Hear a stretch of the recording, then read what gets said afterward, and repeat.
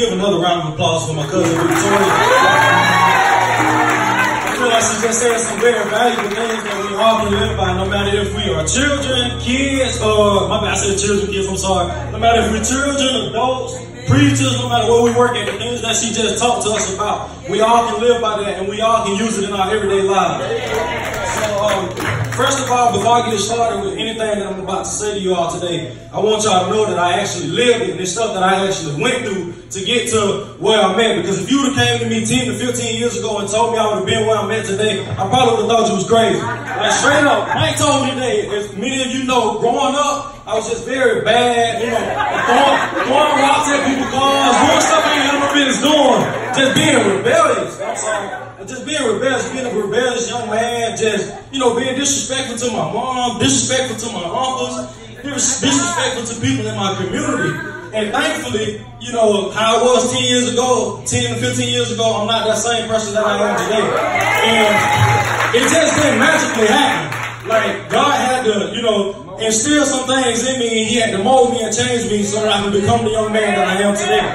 So first and foremost, I was the way that I was, you know, growing up. I was rebellious because I didn't have any guidance. And yes, my mama did a fantastic job of raising me. Yes, my uncle helped, my sisters helped. You know, everybody played a part in raising me into the man that I am today. But it's hard growing up as a young man when you got your father in your life. Like, it's very hard when your father's not being in your life, not out here to show you how to be a man, not how to show you the ropes. Like, my father never could come to my games, or he could never come and, you know, just be that father, that male figure that I needed in my life to get to where I wanted to go in my life. I didn't have that. And so thankfully, Jasmine, I'm gonna have to bring it up.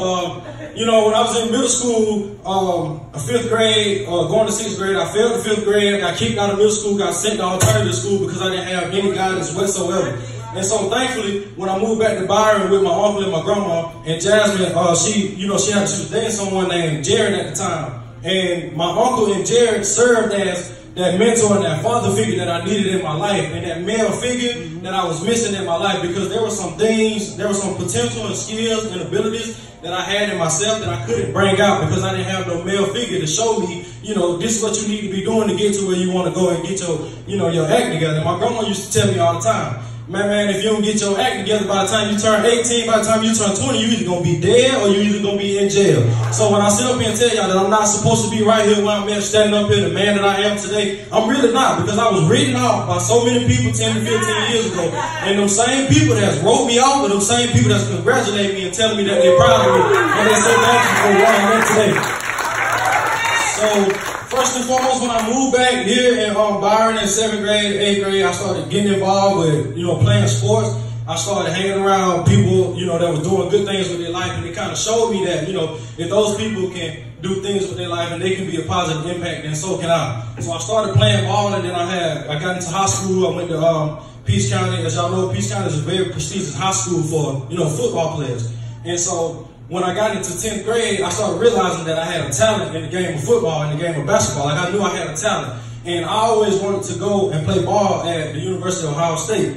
And of course, like, I knew I had the talent, I knew I had the skill set, the mindset, the work ethic, the grades, the character, all that. I knew I had all that to go to that school.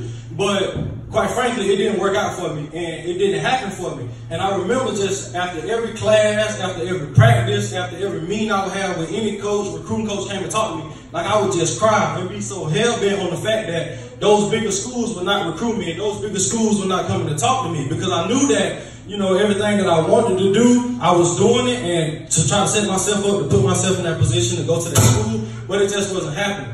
So I bring this up because, yes, football has been, they put me on a platform. It has allowed me to travel across the world and meet so many different people. It has allowed me to, you know, meet so many new friends, talk to so many people all across the world, travel to places where I knew that I wasn't going to go if it wasn't for football. And yes, it gave me a scholarship. I wouldn't have went to school had I not got a full scholarship, because this is nothing to knock my family, but we don't have the finances to put nobody in school and pay for it. Like, I wouldn't have went to school had it not been for my full-time scholarship as an athlete.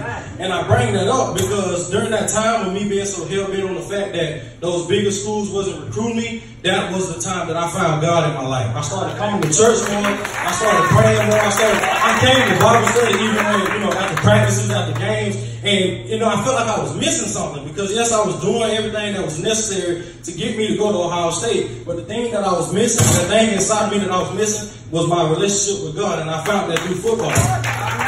And so, thankfully, I got to college, and yes, I got a degree and all that, but no degree, no type of fame, no type of money is more valuable to me than speaking to my community and speaking to people that's just like me, grew up without their money, people that grew up in the same hood that I grew up in, down in that bottom of that blue house. Those same people, like all the kids that look up to me, everybody, like somebody need to hear my message. And somebody need to hear, you know, my vibe and hear the love and things that I have to say to them, because if God can take me from where I once was and bring me to where I'm at, He can do it for any of y'all in here. And I mean everything.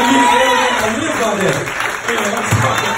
And so, you know, I just love just being, that's why I'm so enthusiastic, because I love speaking to my nieces and nephews, speaking to Chris, speaking to all the kids in the same neighborhood that I grew up in, same kids that I went to high school with. Like, those kids need to hear the fact that, you know, where you once was and where you are, if they hear it from somebody like you, they'll be able to believe that it's possible, and they'll know that you are, you know, a walking image of God. And that's one of my biggest messages to the youth. Like, don't be afraid to be yourself, and don't be afraid to stand out. Like God, and I say that because God designed each and every one of us in His own unique image. If you don't want to go, like I can remember when I first got to college, all my friends they always wanted to go out and party.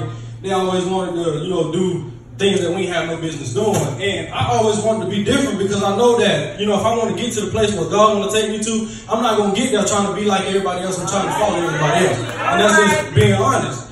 And I just say that because, like, you're not gonna be the person that God intended for you to be when you out here chasing and trying to be like anybody else. You gotta be yourself. You gotta be who God made you. Secondly, if like anybody in the youth, like you're gonna meet a lot of people that's gonna come in your life and talk about the things that they want in life and talk about the things that they want to have for their family. Like, don't get me wrong. Like, materialistic things are good, and yes, it's great. Like, I want to put my mom in the new house. I want to put my sister and my niece and nephews in the new house. All that stuff is good, but if you don't have something internally driving you and pushing you to get to where you want to go in your life, eventually that fire and desire for wanting that car and wanting that type of money is going to run out. Because I've always been personally driven by the fact that my father has not been in my life. I'm not going to be like that when I have my future kids. I'm going to be able to come to my kids' game. I'm going to be able to go to their schools. I'm going to be able to be that man that I didn't have in my life. And that's always been personally driving me.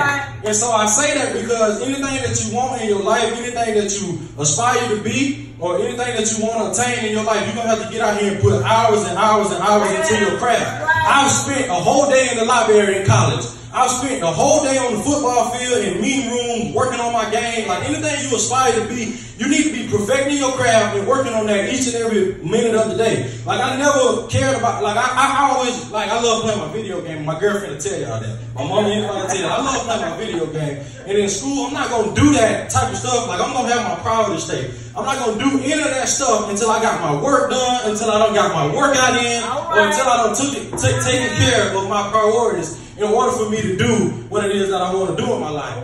And lastly, like I said, just find something that can personally and internally just drive you and be your why. I've always been driven by the fact that my family don't have certain things, and I want to be that person that gives my family those certain things. I want to be that person that come back and change my neighborhood and change my school and change my community and give back, because I value in reaching back and pulling people up and lifting other people up. And so lastly, my biggest message is, and this is to anyone, if you are still breathing and you still walking on this earth today, no matter where you work, if you work in McDonald's, if you a preacher, you work in Walmart, no matter what your occupation is, if you still breathing and walking on this earth today, that is God's proof to you that you still have more life to attain, you still have more presence to give out there in this world. You know, my favorite Bible verse is Mark 9:23, and it says, anything is possible to him who believes. If you want to do anything in your life, you can do it. Don't let nobody tell you can't do it. 10 to 15, like I said, 10 to 15 years ago, so many people told me that I wasn't going to be what I am at today. And like I said, those same people come in on our posts on Instagram, Facebook, telling us that they're proud of us. Them same people wrote me off. But that's the same people that's congratulating you now. Them are the same people that are going to want to celebrate you when you have your success. So don't let nobody tell you you can't do nothing. You can do anything you set your mind to as long as you have a strong work ethic and you put your faith and determination in God.